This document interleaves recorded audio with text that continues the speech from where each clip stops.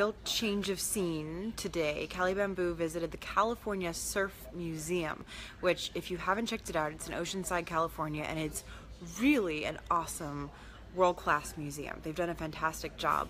They have all kinds of famous surfers' surfboards here.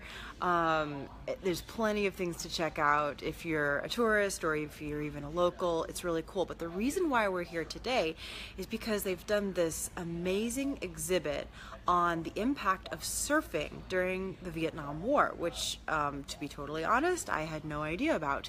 But it turns out when soldiers in the Vietnam War were on R&R, rest and relaxation, oftentimes, well, not oftentimes, if they were lucky, they got sent to the east coast of Vietnam, where there were little communities, little surfing communities with shacks set up, built there. I'm going to give you kind of a look at the recreation that they've created here.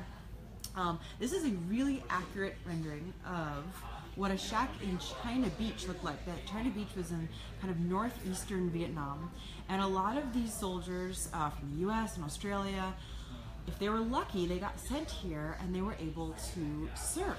And the surfing did a lot of things. It was really therapeutic, especially if they were obviously dealing with horrible things that they were dealing with in the war. It also kind of reminded them a little bit of home.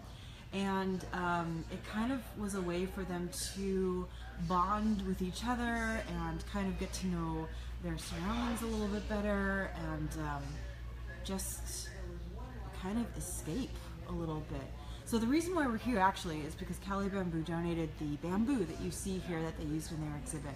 And the folks who created this whole thing, they mentioned that you know, for actual Vietnam veterans who come in, they take a look at the surroundings, at the kind of the aluminum siding and the shed that they've kind of recreated here, and the bamboo, which they saw all over when they were abroad overseas, and it kind of brings it all back to them. But even if they're dealing with some serious issues like PTSD, they're saying that surfing is like a vehicle by which they can actually talk about their experiences. So they said that folks who had a lot of difficulties discussing their memories and their experiences in Vietnam, understandably, when they're talking about the surfing aspect of it, it makes it a lot easier for them to talk a bit more freely about it, which is another reason why you should really check out this exhibit, because most of the signage that they have on the wall is all just interviews that they've done with guys who went there. In fact, one of them I want to